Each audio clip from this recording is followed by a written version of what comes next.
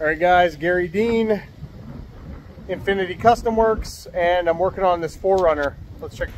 All right, so I definitely have not been out here all day. If you can see, we're having some crazy storms come in this afternoon, and it's supposed to bring a ton of rain and some crazy killer wind, which, if you can see the trees, it is blowing really hard. Palm tree over there going crazy. Those trees are rocking. Anyway, the wind is absolutely redonkulous, and because I paint inside my shop, I do not sand in there. So I did all the majority of the sanding just a minute ago. I have stripped and puttied a couple of small dings that were on this fender. I had to hand sand this decal off because it was literally baked into the paint. So I had to get that all off. So now I've got to go back sand it all. I removed it with 80 grit. So now I've got to go build it back up to 800 grit. Everything needs to get built back up to 800 grit. And then we can put some primer on and start spraying. I got a little bit of sanding left to do on the hood and roof. I got the majority of all of the old clear coat stripped off. It's just a couple of small spots. This is actually primer. And then I did the hood the same. It's super smooth now. Got to do a little bit more sand. Like I said, I definitely have to sand a little bit more, but I'll be backing it off from this. The hood was 320, which is usually what I start with. The roof required some more bite, so I did some 180 sanding with that. So whenever you're sanding, you always want to back it up before you spray. You don't want the sanding marks to be in your paint job. So a lot of people will tell you 600. I like to go up to 800 before I spray. And so that's kind of where we're at now. So the majority of the sanding is done. Now it is just prep sanding and fixing, you know, making sure that those dings are smooth before I give it a good wash and then tape it up. So stripes are gone, everything is good. And that's the end of kind of day two, kind of day one. I think yesterday and today could be one day. I didn't work on it for a full day either time. So tomorrow I have a doctor's appointment, and then I'll be back here to work pretty much all day getting this thing prepped to spray it. If there's enough time, I will likely spray it tomorrow. If not, I'll get it prepped and then I'll spray it the next day, hopefully. So that's the plan. I've got a few extra days on this one. I got a few things that I'm working on in between, and I should be able to get this thing done in the next 3 or 4 days and back to the owner. So I'll keep you posted as I have more done, but this is part 2 of the 91 Toyota 4Runner paint job. Catch you later. All right, boys and girls, this is Garry Dean, Infinity Custom Works, Holiday, Florida, just northwest of Tampa. So 91 Toyota 4Runner, this is part 2. I have spent probably 6 hours so far on this thing, sanding and removing these stripes that were literally baked into the paint. It was really not a good deal. I had to sand and sand and sand to get them to go away. So now that they're gone, I hand sanded with 80 grit.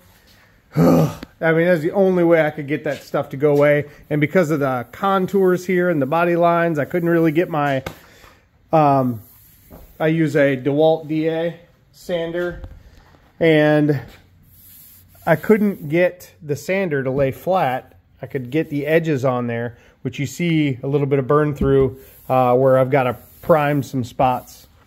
But that's not a big deal. I am going to prime those spots tomorrow. I got a couple jobs I got to do tomorrow, and then I'll be back in here to basically I have to prime those spots. I've got to sand out these dings that are here, and then that's pretty much it. I'm probably going to remove these windshield wiper sprayers. Oh, I've got to go around those. I got to sand around those as well.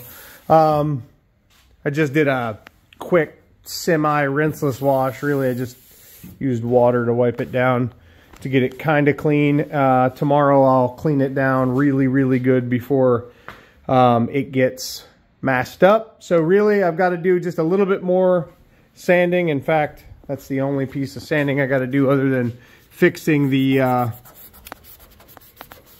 those dings right there. So I gotta, I'm gonna pull that out. I'm not gonna spray it with that in there, but this this burgundy pad is just like 600 grit. So I am just finishing up for the day. I was hoping to be able to paint today, but I had some things going on. I had a doctor's appointment this morning, and fortunately that went well, and here we are. So anyway, I've got it, the majority sanded, and really all I've got to do now is prime those spots and sand those flat. I actually just applied the putty, so I won't be able to sand it till tomorrow, but I get that straight and get the spots primed, let that cure for a little bit, and then I can lightly sand those and then get it all taped up and basically spray it. I'm doing the factory color, so it's going to be 179 is the paint code. This is dark gray metallic, and base coat, clear coat. So I'll bring you back when I've got more done. I got the taillights pulled out and all the wiring taped up. I got the emblem pulled off. Oh shoot, I still got to pull this one off. He has new ones, but I don't have any fishing line to get it off. That's the problem. So I may, yeah, before I leave, I'm going to try to just pry it off. So that's what's up with that. Same situation on this side. The hood was absolutely horrible. I got it sanded down really flat.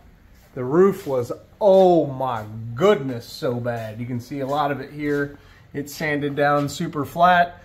Yes, I could continue to cut.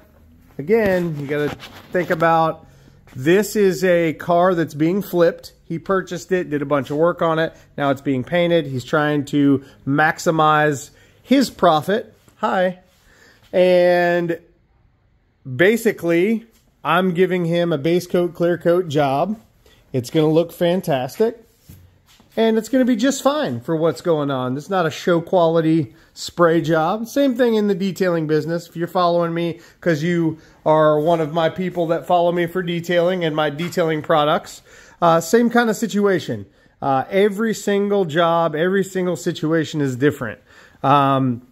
Next week, I've got a car that a guy wants to, well, not next week. It's a couple weeks. I'm going to Key West. Got the bros trip.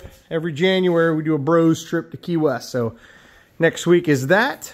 And once I get back from there, I have, I think, a Mazda Miata to paint. And then I have an older Tacoma, this body style Tacoma.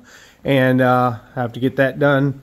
I got a GMC, or a Chevy, a big Chevy crew cab long bed dually that I'm working on a deal on now, and that one's going to be a big deal job. That one's going to be all that I've got, the best work that I can provide, kind of thing, within reason. And so more jobs are coming in, and I'm going to take you guys along for the ride. I want you guys to see what's going on. Potentially, you might want to start doing some painting. I mean, look, it is not easy work, but somebody got to do it. So anyway, thank you guys for watching. This is part 2. There'll probably be 2 more parts. Part 3 will be after I'm literally ready to paint. And then part 4 will be during and after the paint. So, all right, guys, thanks for watching. Check out my group on Facebook, Garry Dean's Detail Juice Nation, if you want to follow my detailing stuff for detailjuice.com. InfinityCustomWorks.com will be live soon. It's in the works, has been for a couple months, just been very busy. So thanks for watching, guys. Have a great day.